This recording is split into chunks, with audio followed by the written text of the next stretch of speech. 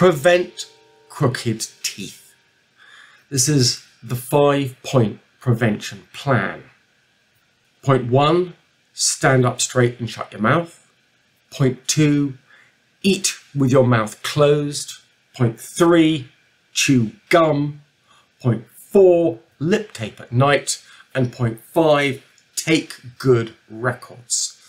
I'm recommending this is entailed somewhere between the ages of 4 to 6. I don't go younger than 4 because I just worry about kids choking and things like that. But that's be on yourself if you want to go younger than the age of 4.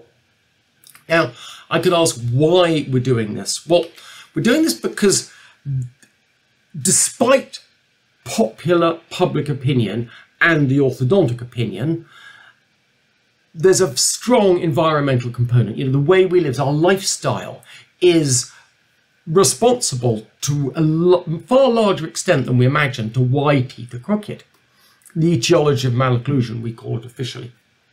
Now, throughout evolution, until relatively recently, we had perfectly straight teeth. You know, I couldn't tell you our ancestors had sleep apnea.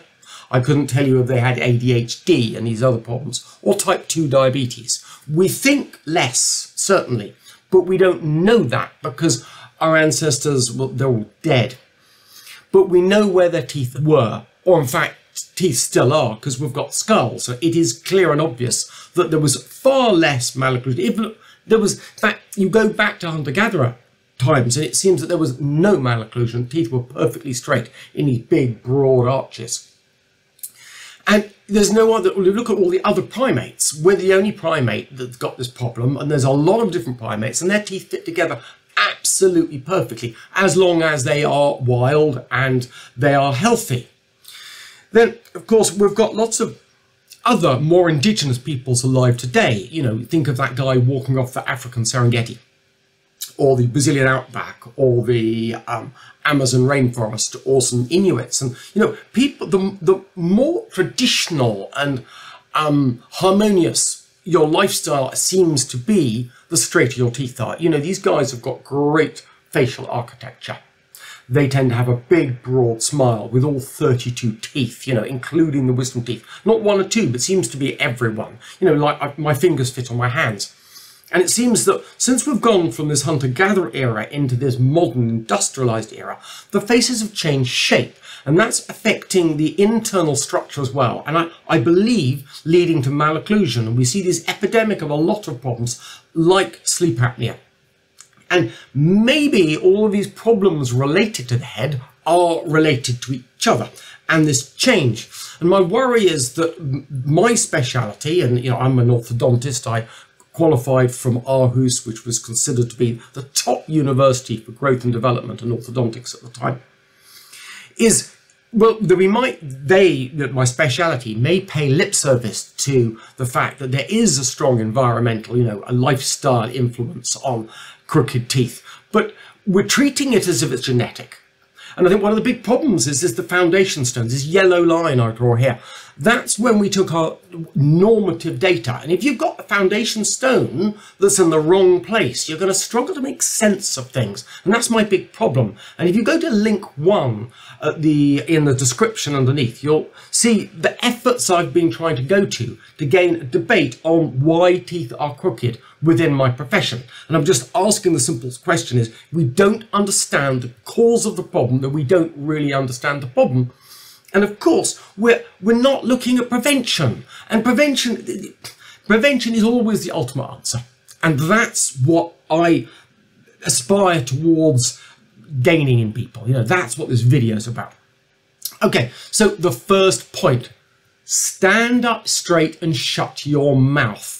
This isn't a new idea. What I'm saying, if you've got weak muscles and from previous nasal obstruction, you've developed a habit of hanging your mouth open. So you've got poor body posture, you're not nose breathing, you know, you risk your face falling down. And that's what I'm worried is happening. As the face falls down, the cross-sectional area reduces and there's less space for teeth, the tongue and the airway. And that's my concern. So stand up straight and shut your mouth. Try and gain that ingrained in your kids, because something that you can encourage them to do now could become a habit of a lifetime. You know, get it when they're young, make habits now that last a lifetime. Then point 2, eat with your mouth closed. Okay, so here's an article from the Sun newspaper. It was a Shutterstock image, and that's link number 2 at the bottom. And they're suggesting eating with your mouth open. I don't agree with that. I think half of myofunctional therapy, a concept that has been shown to reduce sleep apnea in children by 62%, I think the low-lying fruit is simply eat with your mouth shut. If you can get children to eat with their mouth shut, I think that's a major milestone. It's not complex, it's intuitive. It's a relatively simple thing, but you have to enforce that. You have to sit opposite them and remind them. You know, the old-fashioned way was sitting with a wooden spoon and poking them. But eat with your mouth shut. This is not rocket science. This is not complex, and get that habit in young. Then chewing gum. I get my kids to chew from when they come home from school until they go to bed. You want to prevent crooked teeth. These tougher gums can be really useful. I don't warrant for what's in them. I've just used them and I've found them very effective. And the kids chew. I've found a little bit expensive, so I get the kids to take the chewing gum out before their evening meal, then put them back in again after their evening meal. But they're basically told, or me and my wife are encouraging them to chew gum all the time they're not in school, to, you know, build the muscles up. This is the single most important factor that seems to come out of the research, is this change from a really tough ancestral diet to a really soft modern diet. So what's the answer? Replicate the toughness of chewing, you know, build the muscles up. I've got a tough jaw, I've got a strong jaw, I've got big chewing muscles. Maybe those are related. You know, use it or lose it. Okay, point 4, lip tape at night. It's worthwhile doing this during the daytime a little bit first to get a child used to it.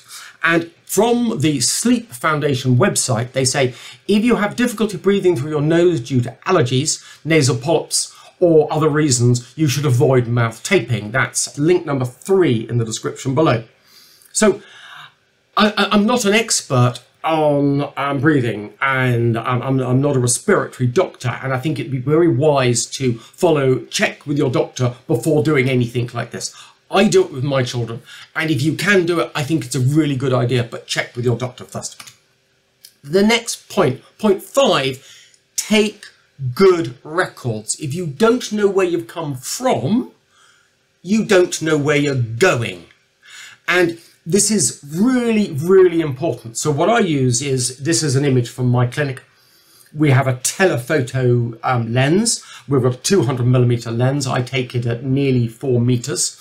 It's best to use artificial lighting against a neutral background, because if you use artificial lighting, it's always going to be the same.